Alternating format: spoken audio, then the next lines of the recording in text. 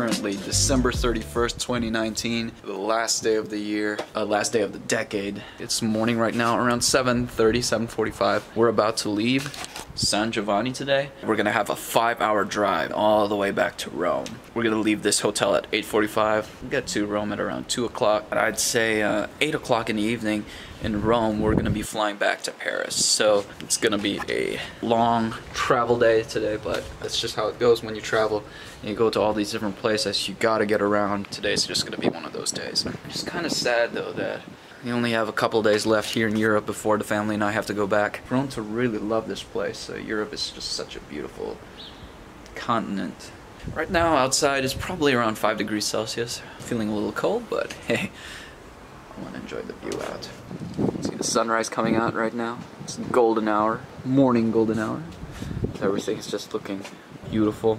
The camera doesn't do it justice, but the sky's just got a nice orange and teal look to it. Got a beautiful transition from the orange sunrise all the way up to the blue sky. San Giovanni Rotondo is a mountain town. It's a little bit cooler in here than it is in Rome, and it's a lot more hilly. If you haven't seen yesterday's vlog, we were here because of the uncorrupted body of Padre Pio, which I believe this is his hometown, so that's why he's here. And down there is our bus. That's what we'll be using to drive the 5 hours all the way back to Rome. And that's our hotel room. Not gonna show you the inside because it is quite messy in there. We are packing up, by the way. Alright guys, I'm gonna go continue packing, and this will be a long day, I'll tell you that much. Done?